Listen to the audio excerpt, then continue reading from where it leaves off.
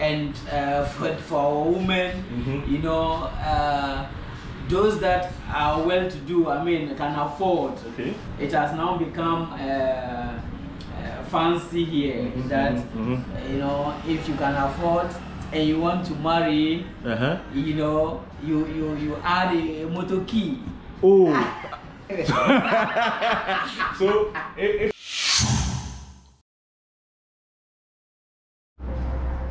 So this is how lovely and beautiful the skies are looking here in the Savannah region of Ghana. I'm still on my tour. This is Ghana tour. One region, one tour, aka Ghana to the world. Hello, what's up guys? Once again, welcome to my channel. Thank you so much guys for being around for me as I continue to do the tour. It's interesting and I'm really having fun. You know, it's good to travel around your own country to experience and get to know things that you never knew about the country. This is the Savannah region, formerly known as the Northern region. And today I'm bringing you another great episode which I think you guys will love. And it's about the transportation system here in the Savannah region.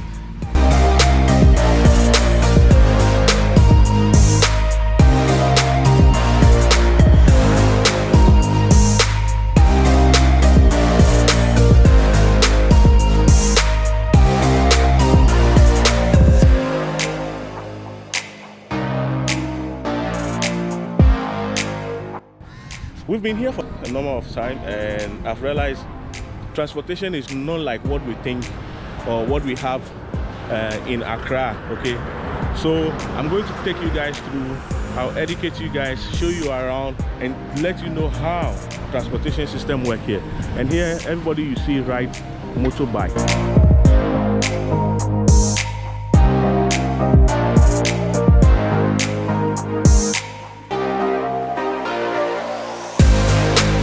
There are few taxis around that you can see. I have someone who will educate us or take us through and let us know more about how their transportation system works here. But if this is your first time coming on my channel, don't forget to subscribe, like, share, and also let the family grow, because we want to hit more than 50,000 by the end of this year so that we can do more of the tour.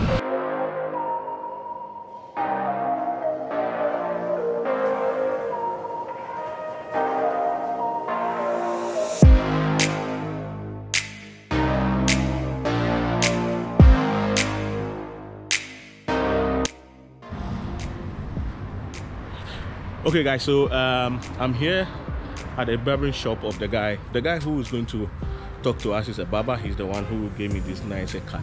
So this is his shop and that is motorbike. I told you guys here everybody has a motorbike, so this is his shop.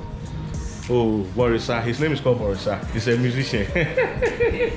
Charlie, good morning. Yeah, good morning. How are you? How are you? Welcome, You said good morning is what? Ashma.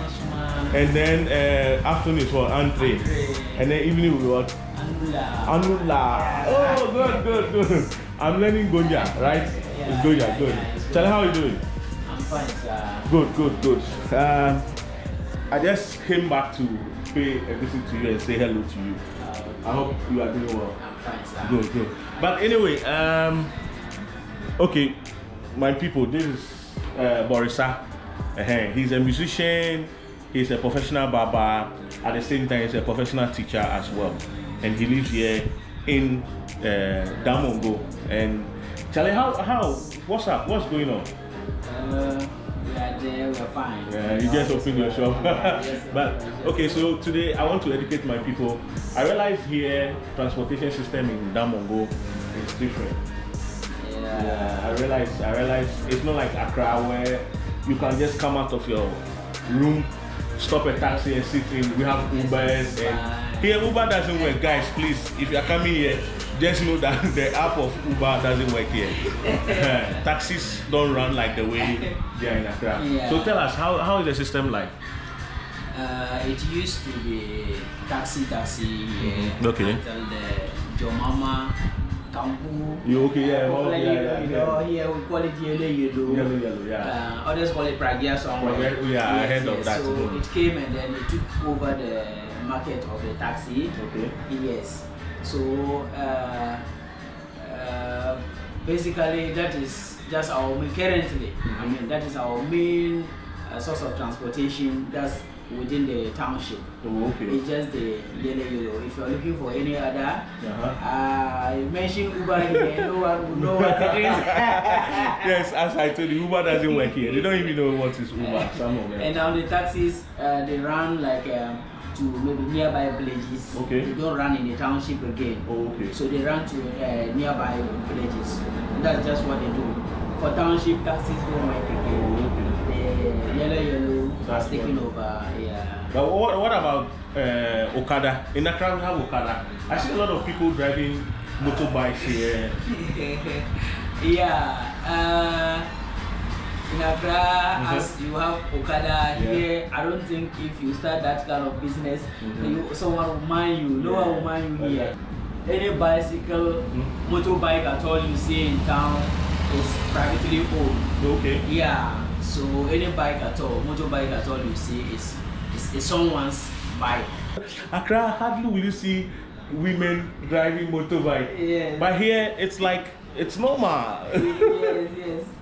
You know, as you can see, there is no traffic here. Okay. The streets are free. Okay.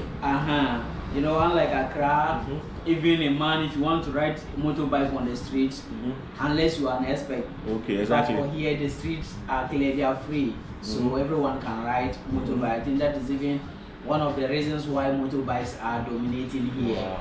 And for our women, you know, those that are well-to-do, I mean, can afford. Okay. It has now become fancy here that you know, if you can afford and you want to marry, you know, you add a motor key.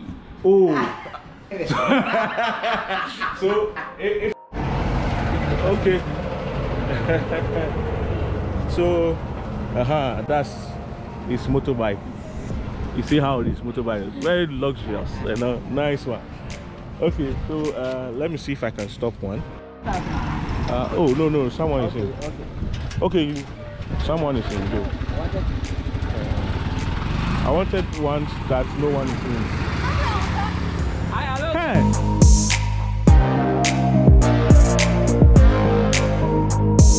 One is coming, so how much would they pay for a year and thing? You understand? You know do what? A teacher. Yeah, I'm a teacher. But why are you doing what do you call it? Yellow. You are not being posted yet or something? No, I'm a professional teacher, but I have nothing to do with it. Okay. Weekend. Okay, so you are taking some. Yeah, every weekend, so I don't have anything to do. I take it. Oh, okay. All right. So I'll let you take me to town, just and then let me experience how the riding look like. Okay. All right. Oh, I'm just doing it. So guys, we are going to join. Just roam about and come. Okay. Just. Okay. So when you are entering, you have to bow down your head, and then you sit in the challenge.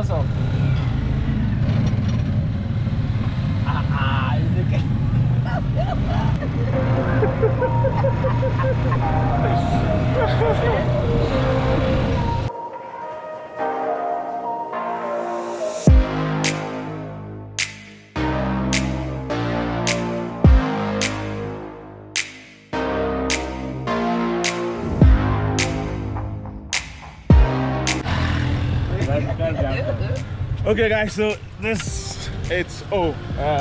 didn't ask your name. What's your name?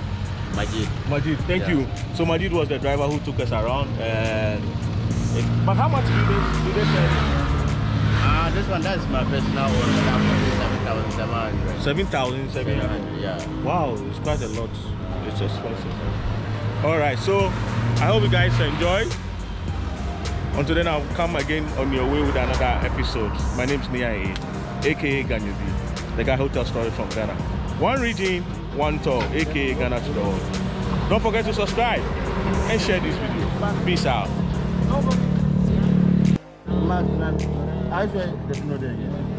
Even if you did not Then they don't allow to resume or do our normal.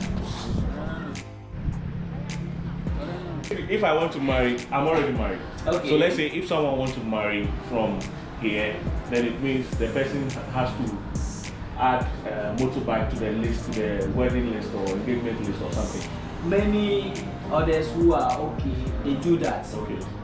It's not a requirement though. Oh, okay. It's not a requirement, but It's a plus. It's a plus. They just do to, show that they are okay. Wow. Yeah, so some do that. That is why you see many women riding motorbikes in town. Wow. But are the motorbikes very expensive? Well, here I would say they are. Okay. Yes, to me they are expensive. Because you own one yourself, right? Yes. Then it means you are rich. I'm not rich. You know, as I said, they are expensive. Okay. I'm sure if I mention the amount, it will be someone's chicken change. Wow. Oh, I see. You know, the poverty level here in this part of our country is very high. Yeah. So if you can afford something like 3,000, you see someone will start to laugh if I mention 3,000. Wow. But 3,000 is quite expensive. Oh well. Buying a motorbike 3,000 it's some is big inside, some is inside. You know, it takes others like years, to plan, get that money, save seriously, Wow. buy that motorbike. Wow, I see. So that is why. I see. Nice. Okay, so Yes. I think that's all for now. But I think if you are going far away, then that's where you use the big buses. Yes. And stuff. If you're traveling out of Damango, then that you go for the big. I see a lot of young, small boys like 3 years, 4 years, 5, 6, 7, 8 years driving motorbike and also riding bicycle. And it's just normal. If you are coming here, you don't know how to ride, you better learn before you come. So guys, I'm going to take you around so that you have experience and see how it looked like being in the Mama Kambu or the Kandu or whatever, and then the yellow Prague. Yeah.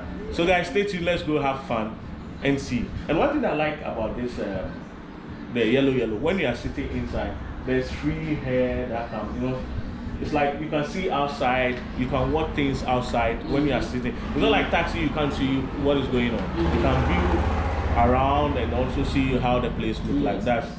And it's kind of free and it's not expensive. Yes. Why is it not expensive? I